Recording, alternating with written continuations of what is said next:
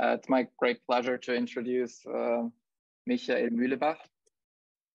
Michael leads the independent research group Learning and Dynamical Systems at the Max Planck Institute in Tübingen in Germany. He was trained at ETH Zurich, which is also where we met. And one thing to say about him is he won virtually every award of all stages of his education. So he studied mechanical engineering at ETH Zurich, specializing in robotics, dynamical systems, and control. He received the outstanding bachelor award from the department and a prize for the best master's degree. And then going on with a PhD, he worked with Professor Raffaella D'Andrea, for which he then won the ETH medal and the Hilty Prize for his doctoral thesis. The Hilty Prize in general, I think, is very valuable. It honors the practical relevance of a PhD, if I'm not mistaken. And then he joined the group of Michael Jordan at Berkeley as a postdoc to work more on computer science side of research. Yeah, Michael researched a lot of interesting topics. To mention just one line of work that I particularly enjoyed, Michael presented an interpretation of Nesterov acceleration that is based on dynamical systems, which I think is very interesting. All right, with that, Michael, you can take it away. Oh, thank you very much for the nice introduction.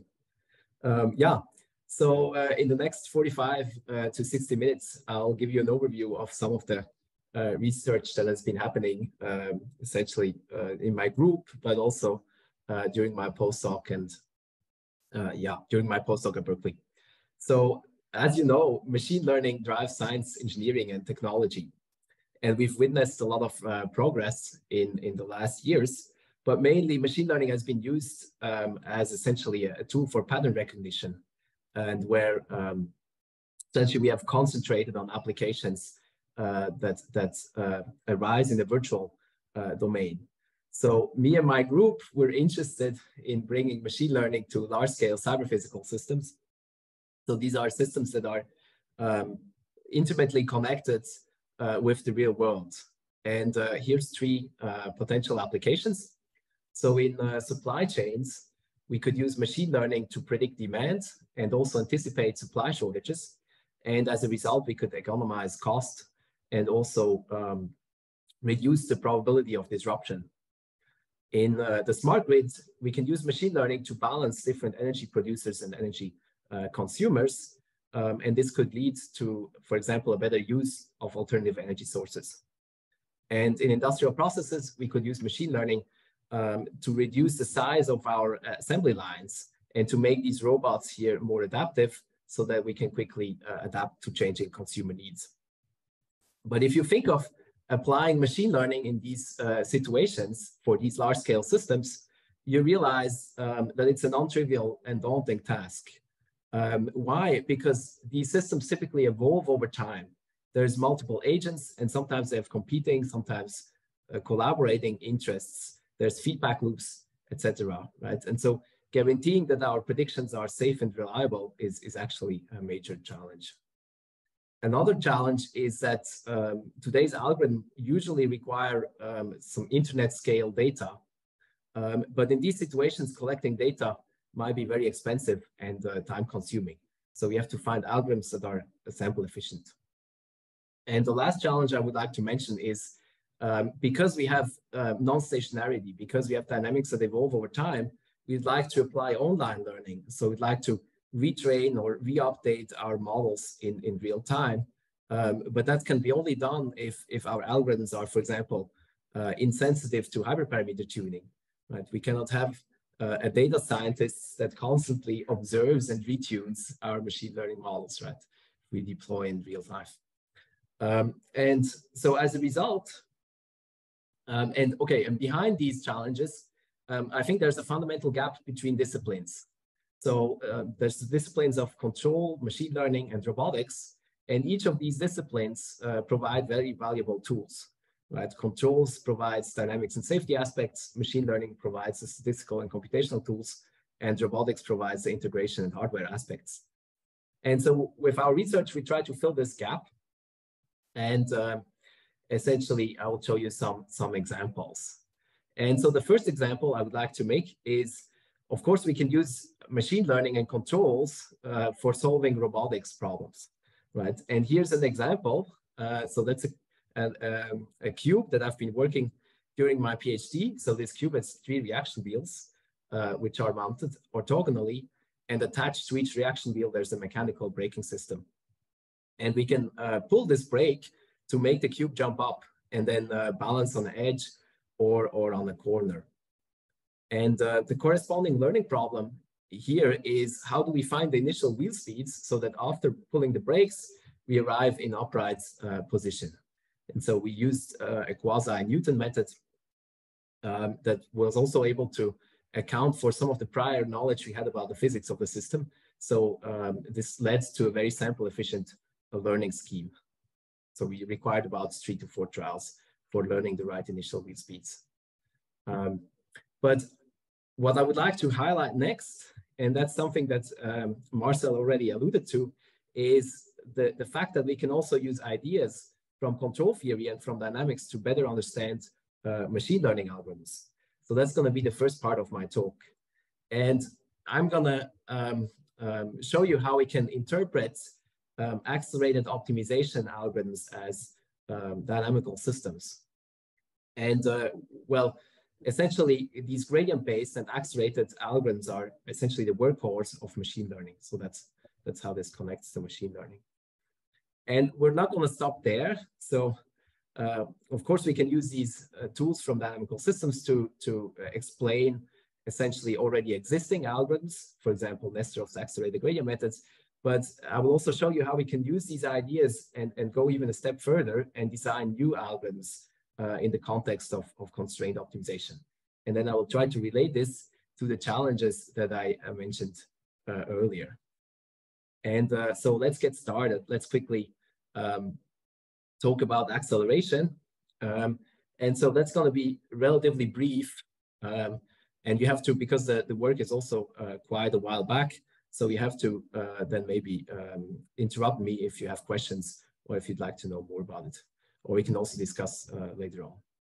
Okay, so what's acceleration? Well, you can see on the bottom some empirical results that compare an accelerated method, here Nesterov's accelerated gradient method with a constant step size, and it compares it to the gradient methods, plain gradient methods, also with a constant step size. And as you can see on this test problem, you easily obtain an order of magnitude improvement. And the important thing is that both methods have about the same complexity per iteration.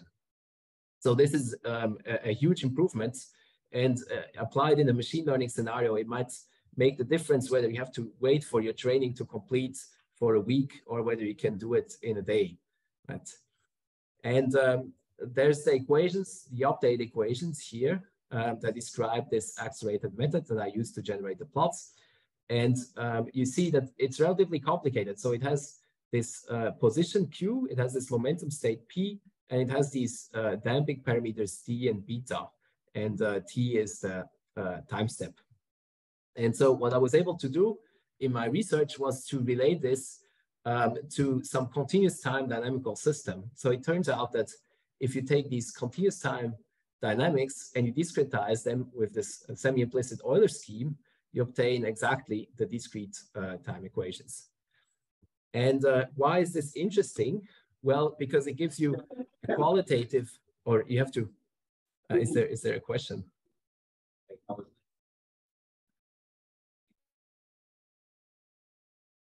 No, okay. I think you can continue. Okay, should I continue? Okay. And so why is this interesting? Well, it gives you a qualitative, first of all, it gives you a qualitative understanding of, via this continuous time model, of how these dynamics evolve. And you can answer questions about stability and attractivity of different local minima. But also because there's this explicit relation between continuous time and discrete time by the semi-implicit Euler scheme, it allows you to actually get quantitative results for the discrete time algorithm. So that's something that I explored. And what's interesting about this discretization scheme is that you can divide it into 2 parts. So this discretization, the semi-implicit Euler scheme, you can divide it first into a step that updates the momentum coordinate P with the non-potential forces. So you can think of this as an energy dissipation step. right? That's what's shown here. And then after that, you update your momentum and position with the conservative part of the dynamics. And here you use the symplectic Euler scheme, which is very well known. And it's in symplectic, so it means that you preserve some of the underlying Hamiltonian properties of the conservative part of the dynamics. So you can think of this as an energy conserving step, and this one as an energy dissipating step. And so you alternate between the two. And this was essentially the key insight that I used to come up with quantitative characterizations of convergence rates. And the special thing about these results is that they apply to a non-convex setting, right? The standard analysis of using estimate sequence or Lyapunov functions, that's usually constrained to a convex setting. But here, I mean, you can use this modified, you can generate a modified energy function via the symplectic updates, and you can use this modified energy function as a Lyapunov function as well. But it gives you, the structure of the update gives you kind of a principled way of constructing this modified energy function. Okay, and so here's the result I would like to highlight. So if we have X star, a local minimum with a certain region of attraction and a certain condition number, then, for example, you can get results on how you should choose your damping parameters. And it turns out that as long as the damping parameters T and beta scale with 1 over the square root of the condition number, then there's a time step T, so that you can get a convergence rate, a linear convergence rate of the discrete time equations where the rate scales with the square root of kappa, right? And let me emphasize this, that this is, of course, much faster than gradient descent, where the rate scales with 1 over kappa, right? And I see that there's a raised hand. Yeah, I don't even have to do it, Hassan. So right. Maybe you can just speak up. Yeah. Yes. Hi, Michael. I'm just curious. It looks like over here that this is a local convergence result, right? Well, it's a kind of semi-global, I would say. So yeah, you say, okay, you have a region of attraction, and then for any compact set A in this region of attraction, you have this rate, right? So you'd have to look into the paper exactly. But what I can say is that essentially I divided the stability analysis and the rate analysis. And you can think of the rate analysis as local, but the stability analysis, which is a key aspect, is non-local. Yeah. Okay. Does this answer your question? Yeah. To some extent. The other related question, I guess, is there any notion of how many iterations you would need to enter this local region of attraction, or is that completely unknown depending on the structure of F? No, so in principle you can come up with bounds, right? So if you give me an objective function, in principle I can construct via backwards error analysis. Again, it's the details, you have to read up about the details, but you can in principle construct an explicit perturbed Hamiltonian, and with this perturbed Hamiltonian you can characterize essentially the region of attraction, and you can come up with an explicit constant T here, independent of kappa, and an explicit rate. But it's correct that some of the constants I do not explicitly characterize. Yeah. You're right. So you're right. You're right. So there's, in a sense, what I do is I characterize convergence rates up to kind of an additive and multiplicative constant independent of kappa. Yeah. Okay. Yeah. All right. You're right. Thank you. Yeah. Cool. Yeah. Let me know if you have further questions, and just speak in. Yeah. Okay. And okay, so that was the summary of this acceleration part. But now I would like to highlight some of the newer results on constraint optimization. And essentially, if you think about constraint optimization, so a standard way is to think about constraints which are a very clear structure. So by the structure, this could be a low-dimensional hyperplane, or a norm ball, or the probability simplex, or something on which you can project easily, right? And then there's, for example, Frank-Wolf or projected gradients, which lead to very efficient algorithms. Now, if you have a feasible set that don't have this simple structure, then it's a bit unclear how you proceed. And then people usually use sequential quadratic programming or interior point methods, but these are second order. So this means that if you have very high dimensional problems, you have to invert a KKT matrix or so, and this can be also quite challenging. And so I was wondering if there's actually something here. So essentially first order methods that can deal with unstructured constraints. And what I essentially did was to exploit analogies between optimization and non-smooth mechanics, right? So here V is the objective function and G is the constraints, right? And you can construct a corresponding non-smooth mechanical system so that the equilibrium of the system corresponds to the stationary point of the optimization problem, right? And this is kind of an animation that illustrates the points. So we can then simulate this non-smooth mechanical system, which is here represented as this blue point. It rolls downhill, impacts the boundary of the feasible set, and it ultimately rests at an equilibrium. And by construction, we know that this equilibrium corresponds to a stationary point of the optimization problem. And here, because this example is convex, the equilibrium corresponds even to the global minimum. Right? And let's now think a bit more closely about what this actually means. So if we contrast this to the standard approach in optimization, there usually constraints are thought of as a position level constraints, right? So for example, in projected gradients, you make a step along the negative gradients and then you project onto the feasible set. And if the feasible set is nonlinear or non-convex, evaluating this projection can be very difficult. And now, what does this mechanical systems perspective bring to the table? Well, essentially, you model the interaction between your algorithm, x of t, right, the solution of your algorithm, and the feasible set via this constraint force. So the constraint force models the interaction between feasible set and the algorithm. And you can use that to lift, for example, position constraints to a velocity level. So instead of saying that the solution must be contained in the feasible set C at all times, you can say that the forward velocity should be contained in the tangent cone, right? And here's an example of how this looked like. So the tangent cone is represented by this red half space. So that's all the points here. And then the corresponding normal cone, which is where this constraint force lies in, is represented by this blue ray. And then we have a possible solution candidate x dot, which is in the tangent cone.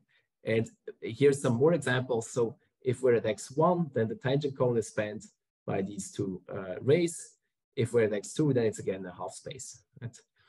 But in any case, even though the underlying set C is non-convex, we see that this approximation or this velocity constraint leads to a local linear convex approximation of the feasible set.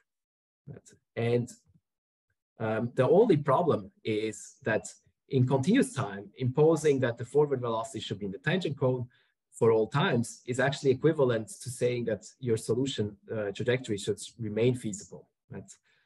But if you then discretize, you make steps of finite lengths.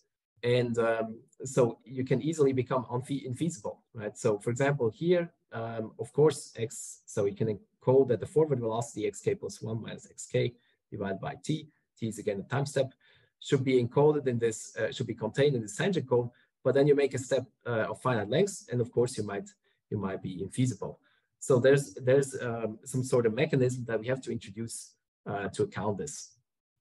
And the way we went about this was to extend the notion of tangent cone by introducing this set V alpha. So you can still think of this as a velocity constraint. But what you do here is you add this restitution coefficient, right? So this ensures that the forward velocity points slightly towards a feasible set if you're infeasible. But what's very important in this formulation here is that we only consider the constraints which are currently violated.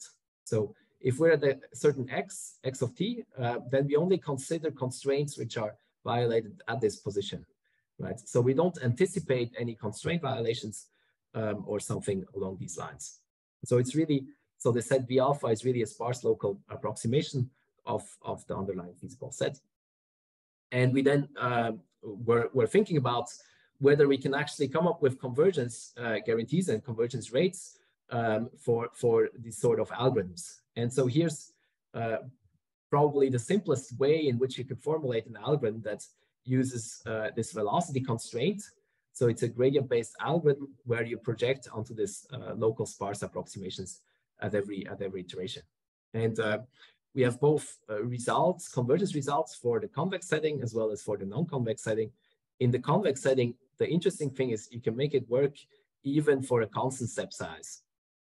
And the bound on the step size is given here. So it's essentially a natural generalization from the unconstrained setting, where in the unconstrained setting, you have the Lipschitz constant of the objective that dictates the maximum step size. But in the constrained setting, you have here the Lipschitz constant of the Lagrangian, right? And in a non-convex setting, you need a sequence of diminishing step sizes to make it work. But you might now wonder how this works in practice. So here's some benchmark results. So we apply this to dense quadratic programs or also dense trust region problems. And we compare this to CVX opt. So that's an interior point method. And the interesting thing is on these dense quadratic programs, empirically, CVX opt scales with n cubed, which is typically what you would expect. And our method here scales roughly with n squared. So that's quite an improvement. So I was very excited to see this. And on dense trust region problems, you also have quite significant speedups. And I think the main reason for these speedups is that essentially you consider only constraints which are violated, right? You only have this local approximation. So at every iteration, you usually only consider about 5 to 10% of all potential constraints. And this leads to this improvement. And now I would like to, or let me know if there's questions. Just raise your hand and speak up. And yeah.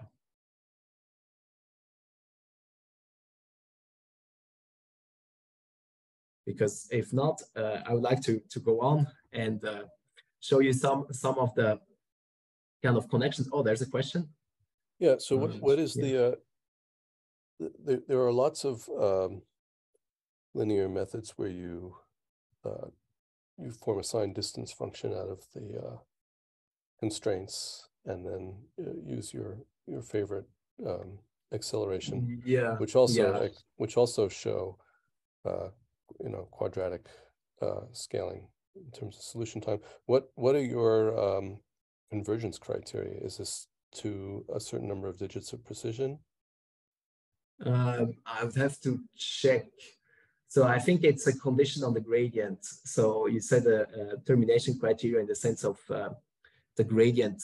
So I mean, the corresponding generalization for constraints, but essentially saying type of gradient should be below a certain threshold. Right, so that's the termination criteria. I see. So I mean, did you take a look, for example, at duality gap criteria? They tend to. Yeah. I didn't explicitly look at duality gap, but I also monitor feasibility, so convergence to the feasible set. Yeah. Mm-hmm. Yeah. Okay. And indeed, so maybe to go back here. Essentially, what you do here is you impose a linear decay of the violated constraints, right? And this constant alpha is roughly the rate at which these constraint violations are expected to decay. Yeah. So that gives you in a way a direct handle of how quickly you converge the feasible set. Yeah. Okay. And of course, quadratic programs are generally extremely well behaved. I wonder when we go to actual machine learning problems, which are typically messier, do we have enough information to actually pick reasonable values for these constants in these theorems? Yeah, that's a question. I mean, that's a valid question. Yeah, of course. So in my experience, picking the constants is kind of fine, and of course you can always revert to some sort of diminishing step size routine, right? And then there's no constant needed at all, right? So yeah, in my experience, it's in a way two different.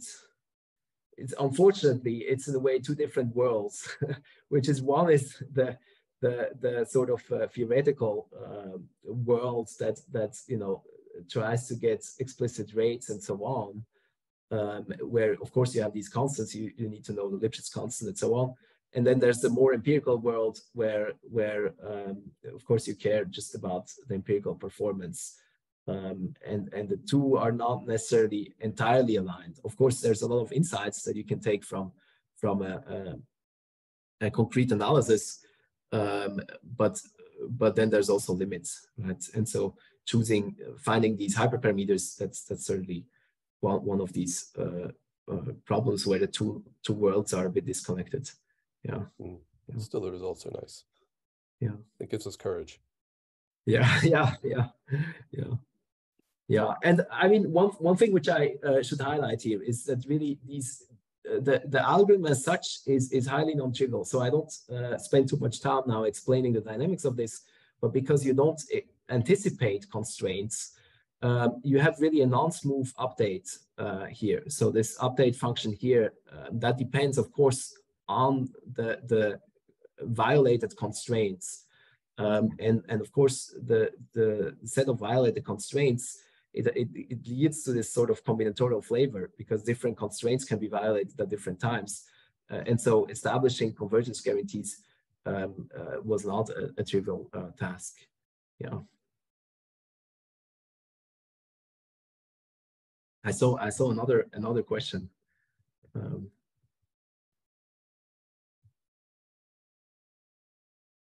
Or should I just continue? Maybe the question was answered with your answer to Matt's. Okay. Yeah. Thank you. Okay. Great. Okay. Great. So let me point out to maybe let me make this connection to some of the challenges that I mentioned, right? So this points out to some of the more ongoing work. So here we also extended this to momentum-based methods. So the result I showed earlier was on gradient descent, and here we also applied gradient descent with momentum.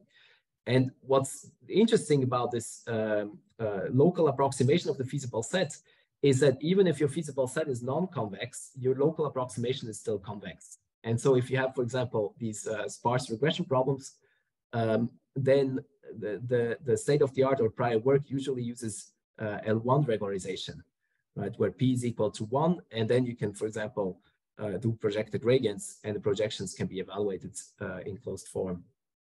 But if P is less than 1, then these sort of projection-based approaches, it's unclear how to generalize.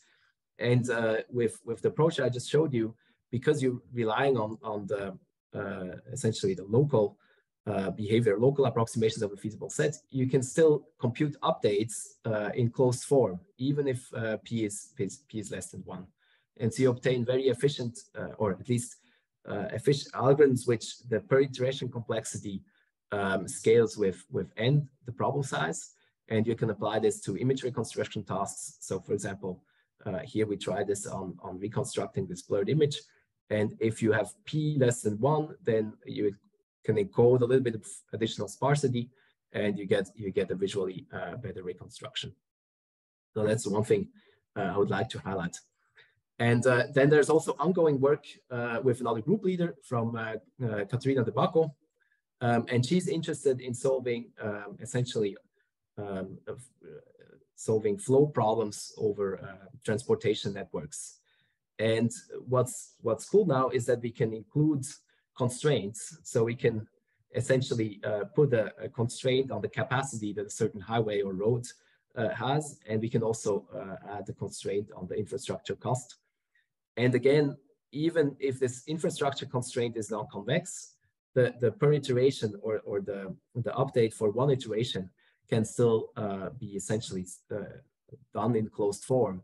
So you obtain quite efficient algorithms where at least the per iteration complexity scales well in number of decision variables. And we can use that to predict, for example, the passenger flows in the bus network of Grenoble. And here's another project. So this is from Guangchun, a student of mine. And he was looking at essentially physics literature. And it's interesting that in the physics literature, there's people trying to come up with oscillator networks. And these oscillator networks are used to solve combinatorial optimization problems, or at least find some sort of heuristic solutions to combinatorial optimization problems. And they use a phenomenon called subharmonic injection blocking. And so Guangchun was able to relate this to the penalty methods in optimization. So it turns out that this subharmonic injection blocking, which leads to a synchronization between the oscillators, you can interpret this simply as a penalty term. And he also thought about what's a good coupling function here so that you can incentivize these oscillators to settle down in phase or antiphase, which corresponds to a binarized solution. And let me emphasize one other application or one other ongoing work. That's the work from Aniket. So he looked at min-max optimization.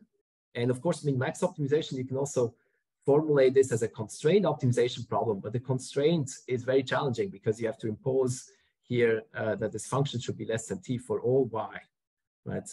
And min-max optimization is very useful. You can, for example, use it with GANs and for generating some sort of realistic looking images. Or min-max optimization is also very useful if you want to robustify your machine learning classifiers, right? Because the standard problem is that you can add a little bit of perturbation to an image, for example, and then your classifier will tell you that it's a gibbon instead of a panda. And if you want to avoid this, then you should think about min-max. And so what Aniket did is he looked at stochastic gradient descent ascent algorithms, and he essentially thought about different sampling routines. So this is a finite sum setting, and you can imagine different ways of sampling these finite components. So at every iteration, you can either pick one of the components at random, or you can sample an entire permutation of the different data points of these different component functions.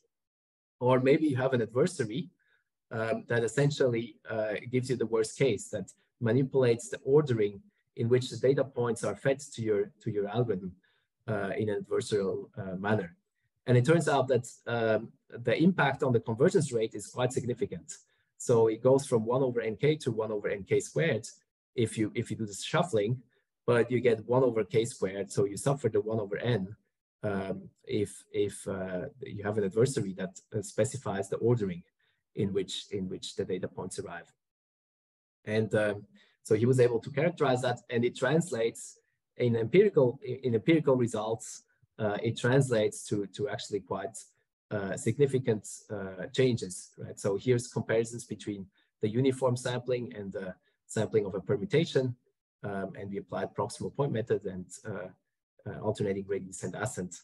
And in both cases, the choice of sampling can impact performance quite significantly. Yeah. Okay, and the last, in a way, the last question or the last point I would like to make. So I'd like to relate these constraint optimization algorithms to robotics again. And so here's the question for you. How many reaction wheels do you think are required for balancing this cube? So I showed you earlier that it has 3 reaction wheels. So 3 because with each reaction wheel you can generate a torque in one of the spatial directions. So does somebody have a guess on how many reaction wheels are required for balancing? I mean, feel free to just speak up. I'm going to guess 2. 2, right? Why? Because you want to give up yaw, right? And then you have 2 tilt directions. But it turns out that a single reaction wheel is actually enough. And the answer to that is essentially constraint optimization. So you can design the inertia of the system in a very particular way. So you can have a lot of inertia along one tilt axis, very little inertia along the other tilt axis. And then of course you should incorporate structural constraints and saturation constraints on the motor. And and so we built essentially the world's first balancing robot that balances on a tip with a single reaction wheel, right? And from a controls perspective, what happens here is that you have different inertia along the 2 tilt axes, and it's different inertia decouples the time constants along the two unstable directions, and this makes it actually controllable. And of course, it's very challenging. You have one control input in order to stabilize about 10 degrees of freedom, and most of which are unstable to marginally stable. And so these 10 degrees of freedom also include structural vibrations because you have this elongated structure. So you need to account for structural vibrations also. So so I thought this would be fun to show you. And so let me come back to the challenges. So we saw that we can solve constraint optimization problems where we have non-convex constraints or non-linear constraints. And constraints are very important, of course, to model actuation limits and uncertainty.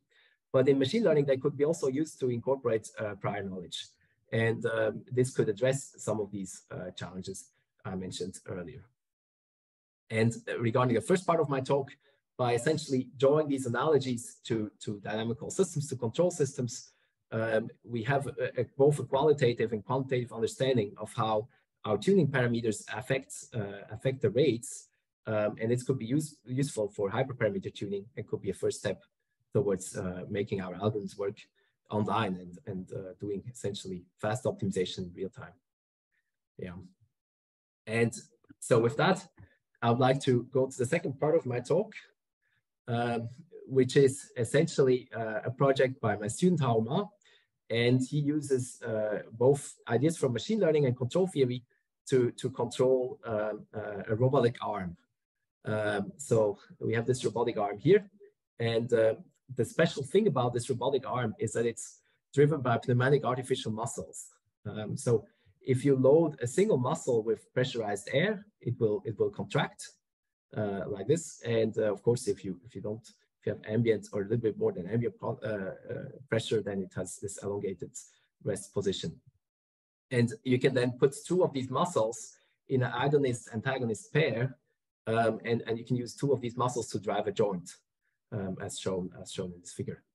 And our robot has 4 degrees of freedom, and each of these degrees of freedom is driven by a pair of pneumatic artificial muscles.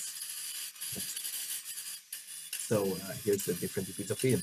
And you should now contrast this to the Cubely, right? So the Cubely was a very well-engineered and specifically designed control test bed, where we had these beefy motors. At least in the three motors case, we had a lot of actuation.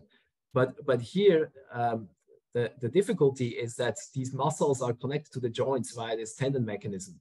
So it's these tendons are also fed through the robot arm, and they have quite some friction. So the difficulty in this setup is really to overcome this friction and to deal with this friction and this messiness of this robot arm. And so when Hao started, he thought, okay, let's start with a classical 2 degree of freedom control design. So we design a linear feed-forward controller, a linear feedback controller. And in order to do that, we first need to identify the plant, right? And so U here, that's inputs, that's normalized pressures to each of the degrees of freedom. And outputs, theta, that's angles. So that's the angles of each degree of freedom. And so he did a system identification, and he did it in a clever way so that you could also characterize the nonlinearity of the system. And so in yellow, you see the level of nonlinearity, level of noise, and in red, you see the level of nonlinearity. So, and this is for 1 degree of freedom. It's essentially a first degree of freedom that he characterized here. But of course, he did all of them, and there's also a significant coupling between degrees of freedom. But so this plot shows you that there's really a substantial amount of nonlinearity, and he then went on to the parametric fit to these data points and applied it and designed a corresponding feedback controller. But as you can see, the performance is not really satisfactory. So we had to really do something about this. And so we went back to our 2 degree of freedom control design, and we thought, okay, people in reinforcement learning are currently usually optimizing over the feedback controller. But when optimizing over the feedback controller, it can be dangerous because you can suddenly destabilize your system. So we thought, why not just updating the feedforward part? And so we decided to use a convolutional neural network for the feedforward part, and to compensate for the friction and the nonlinearity with this feedforward term. But the question is then, how do we get the data and the labels for training this convolutional neural network? And how applied iterative learning control. So for a fixed reference trajectory, for a fixed angle trajectory of these different degrees of freedom, he then tried to compensate for the unmodeled nonlinearities. And the way this works is the following, So you start with an input. So here we're operating in a lifted state space. So this U refers to an entire sequence of inputs over a trajectory of a certain length. And we use, I think, 2 seconds. And so this is a sequence of inputs that you apply to the plant. You observe the corresponding sequence of angles, and then you estimate model deviations.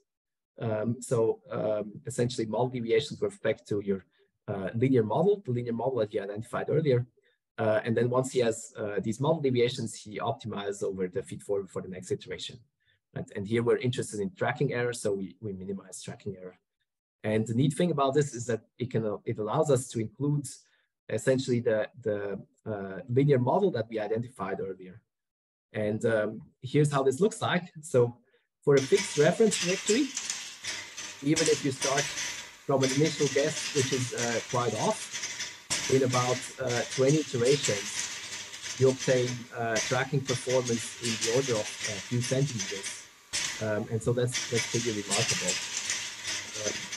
But of course, this approach here only works for a fixed reference trajectory. But what we want to do is we want to have this convolutional network that essentially generalizes for different reference trajectories. Right? And so how collecteds apply this iterative learning control to a bunch of different reference trajectories. And so here's the results, where you essentially just divide it into a training set and a validation set. And he ordered the trajectories in ascending tracking error. So that's the maximum tracking error over the entire trajectory, and just ordered them like this. So that's why they have this, you have this funny shape here. And he used that to use this data to train his convolutional neural network. And we were pretty happy with the results. So of course, you don't get quite the ILC results, because the ILC, of course, exploits that you have this one fixed trajectory. But we were able to generalize quite well from across different trajectories. So here's the performance on a training set, and you can see the level of error is the same in the training data as in the validation data.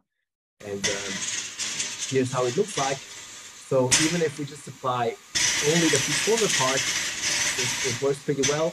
But then if we apply a little bit of feedback or even aggressive feedback, we have essentially tracking performance on the error of a few centimeters.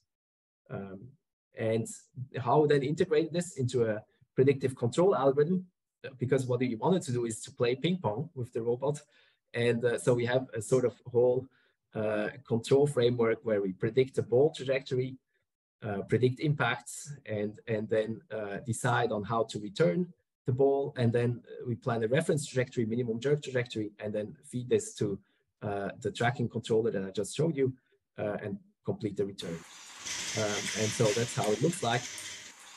And how this very extensive tests here. So he conducted 100 consecutive experiments, also with different ball launch positions. And out of these hundreds, we were able to return all of the incoming ping pong balls. So that was quite satisfactory.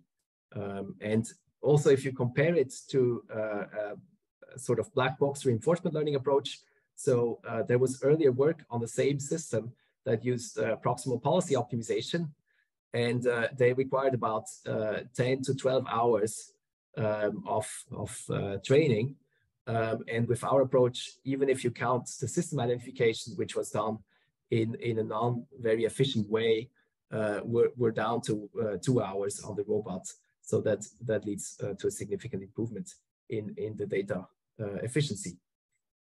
And with that, I would like to conclude, and let me highlight here that in the second part of my talk, I showed you that we can essentially we can not only optimize over feedback controllers, but it might be very important to also optimize over feedforward controllers. And I showed you a way of how to model nonlinear feedforward controllers with convolutional neural networks. And because you optimize over feedforward, not over feedback loops, you have you mitigate the risk of destabilizing the system during learning. And also the method, because it was very structured, you could incorporate some of the prior knowledge, and this leads to a very sample efficient learning scheme. And with that, I would like to thank essentially my team for just the amazing work they're doing. And I would like to thank the Branko Weiss Fellowship and the Minute program for the support. And I would like to thank you for your attention. And here's a graphical summary of the talk. Yeah. Thanks. And let me know if you have questions. Sorry, I need to sneeze quickly.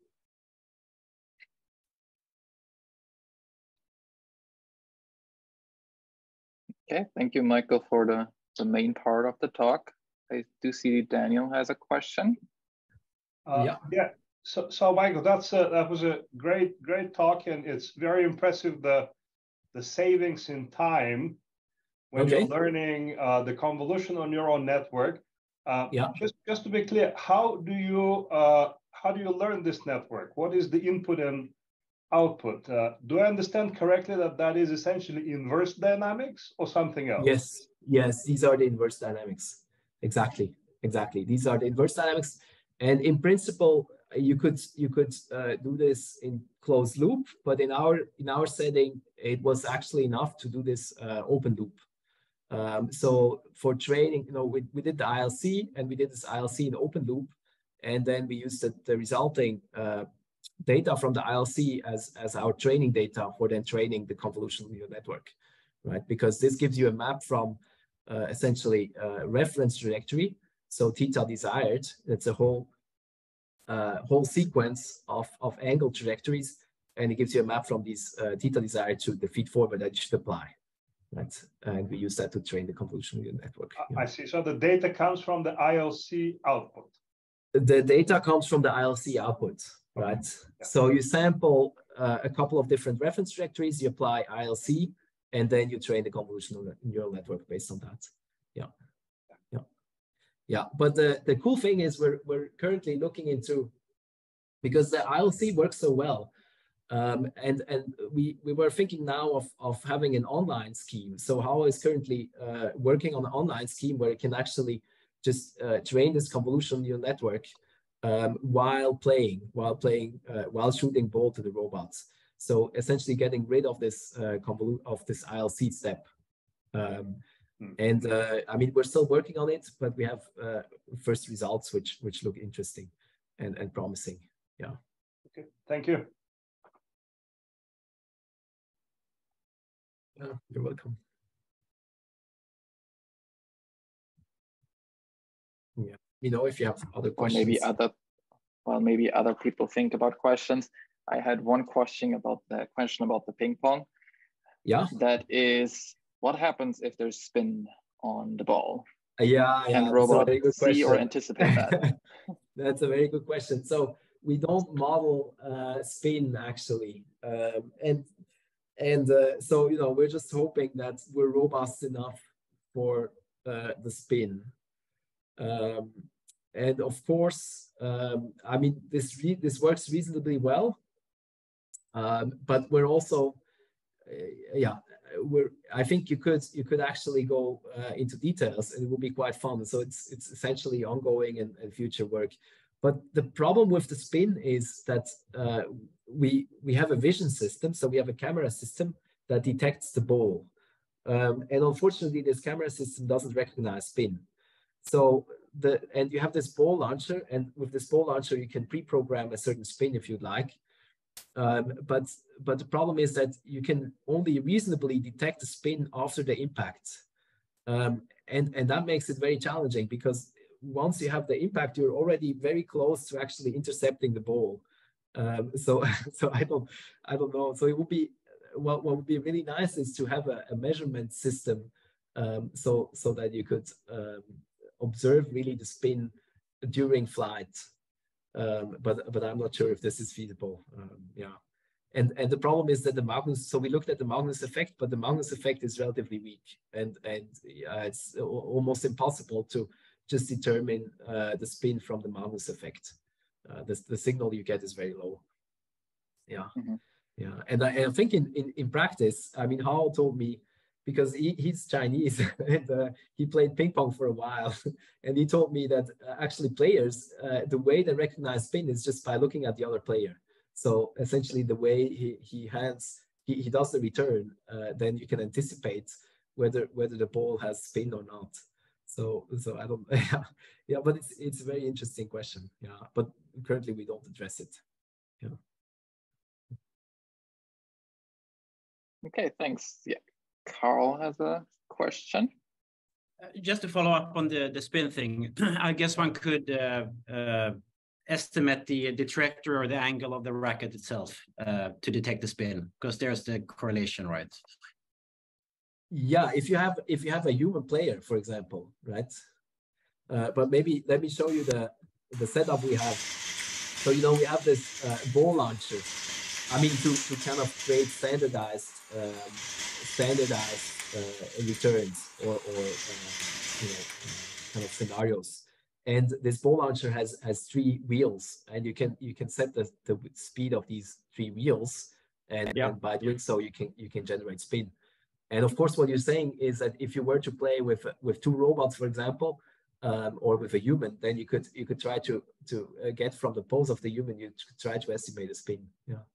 Yeah. I actually played with one of these this weekend, and it was very hard to predict if it's going to be a spin ball, backspin, or a... Okay. You played with these ball launchers, or? No, my neighbor has one of these in the basement. Okay, interesting. Okay.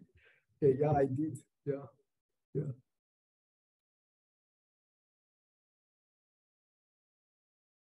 Presumably, if you catch it very quickly after the first bounce, and you have a very stiff racket, your spin's not going to matter, right? Spin is not, yeah, that's true. That's true. You can then, yeah. But still, I would, yeah, of course, yeah. Sort of the position doesn't vary greatly. Yeah. Yeah. You still have to change the angle of the paddle according to what the spin is, right? If there's a top spin, then you need to tilt it. If the racket is very hard, then the frictional component of the interaction is very small. Particularly if you hit the ball hard, you can defeat a lot of spin. Yeah, that could be an interesting solution. Personal experience is that no, the spin works because when you impact the paddles typically have sandpaper on one side and rubber nubble on the other side. and it grabs hold. So you get a deflection coming off the paddle first. Then the second, you get the, not Coriolis effect, starts with this Canada effect of the spinning ball. So the ball itself does not track ballistically as Newton would like it. Rather, it tracks. I'm sorry? Sure, the aerodynamics are not going to be controlled. But if you have a Teflon steel racket, steel racket spins, the frictional component of the spin's not going to do anything. That's true. That's true. That's true. Yeah, I mean, the interesting thing about, and of course there's various people working on robotic table tennis, and I think the interesting part really, at least for me, about this robot is that it's driven by these pneumatic artificial muscles, and of course, as you can see in this picture, the robot is kind of mounted here, and it cannot move in horizontal direction, so the area in which you can cover is kind of limited. And so, for example, we tried to play with the robots, and you can manage to do about 2 or 3 back and forth, but then it gets very, very challenging for a human because you have to kind of hit a relatively small area so that the robot can actually reach it. So yeah, there's certainly, there's two questions. One is, is this an interesting test bed for these pneumatic artificial muscles, and is an interesting test bed for learning-based approaches? And I think it is because of this interesting actuation. But if we were to just solve the ping-pong task, then I think we'd have to go with a different robot design in the first place. But of course it's a very fun and playful experiment. Yeah.